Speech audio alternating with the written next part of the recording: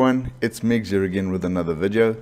Today this tutorial is going to be about rubbernecking. If you don't know what the term means, it's when you have actual traffic on the road slowing down because of an event that's happened on the side of the road or on the opposite side of the road.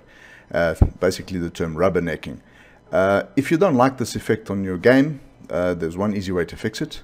It's a file that we're going to be looking at. It's called the journey_road_event.sii file, and that is found in the world folder of your base folder in the game.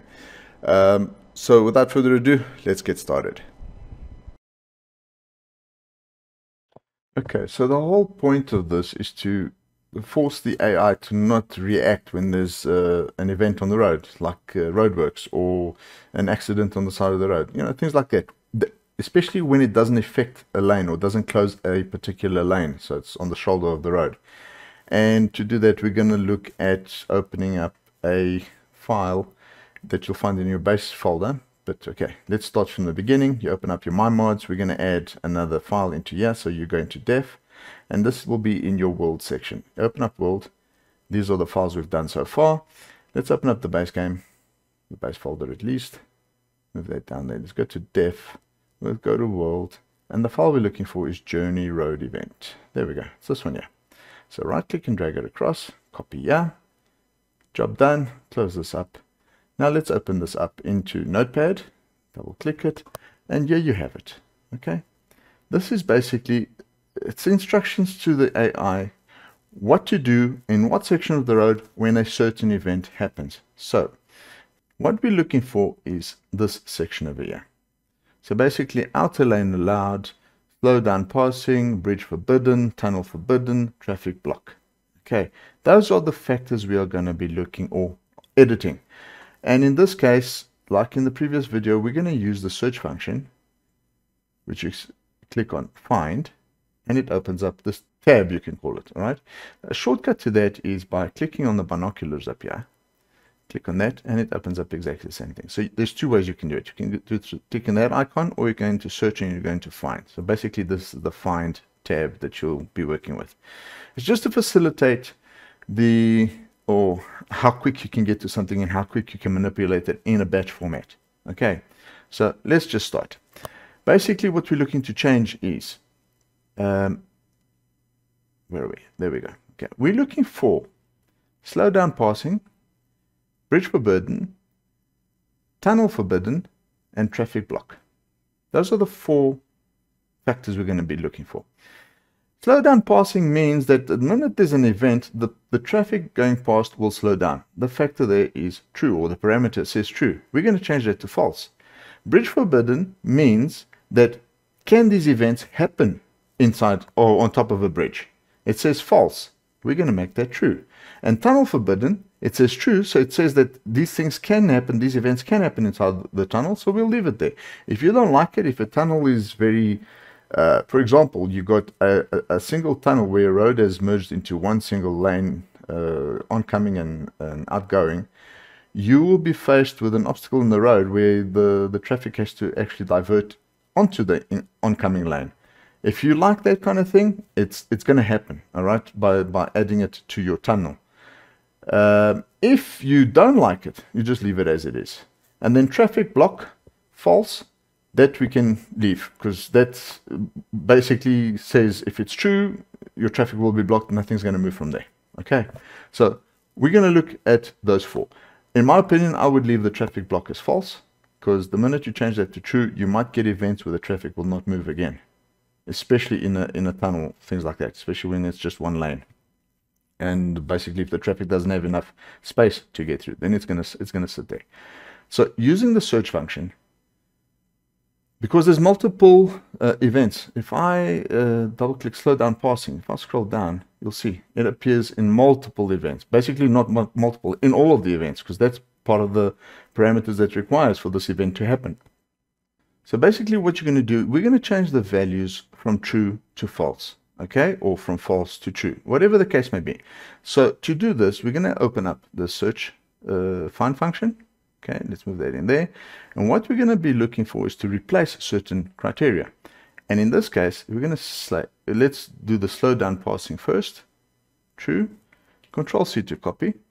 You go replace, and you Control V to paste it. All right. Now, what we have to do is replace it with what? So you just Control V it to paste it into a thing, but now we're going to change that.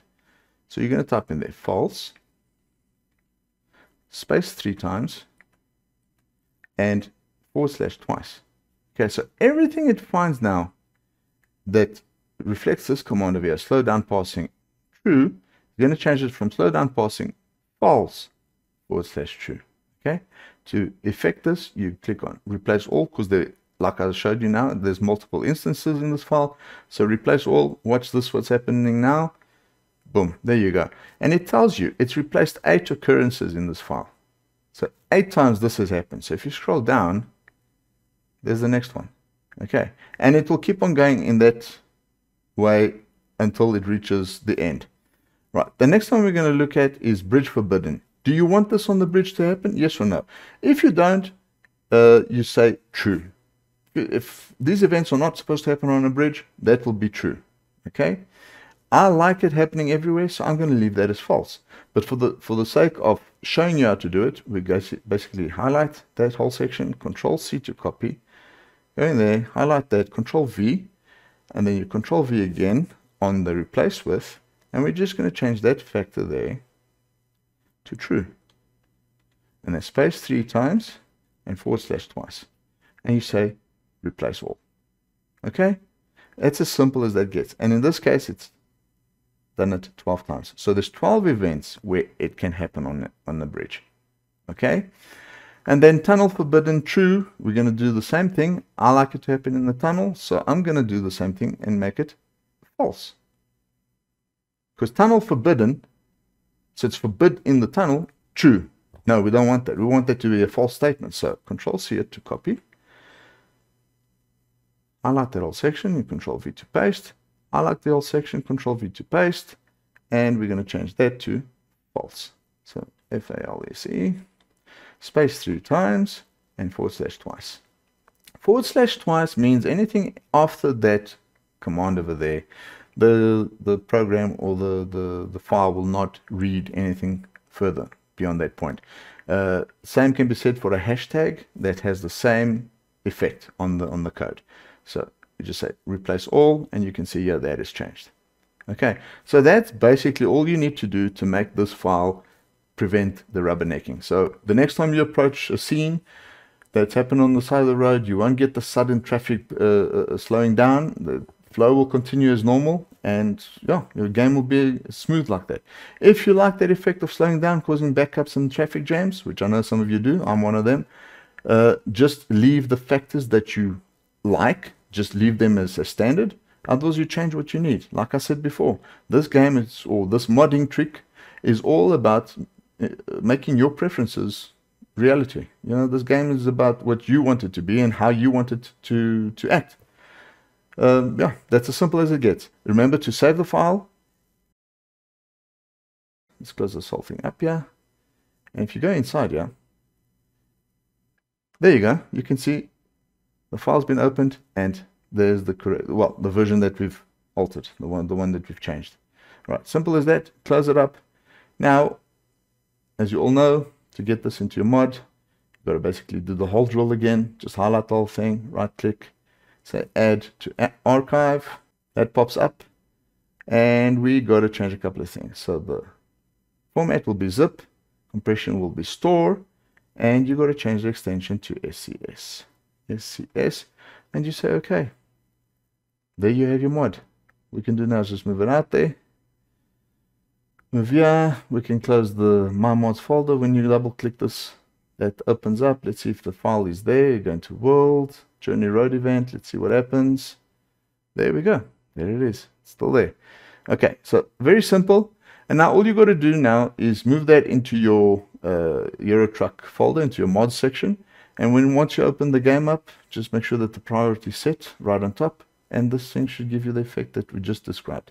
If you guys like these videos, please let me know, subscribe, and post your comments at the bottom. Any added content that you guys think I should add, or any comments, any suggestions, let me know down below. Click on the links, and well, you can actually click on my home channel And there's various other videos there. Have a look at those. Something might trigger your attention, or something that you thought you couldn't find anywhere else. Believe me, you'll find it here. And if you don't, let me know what it is. I will try and figure it out for you as well. So until the next one, guys, enjoy.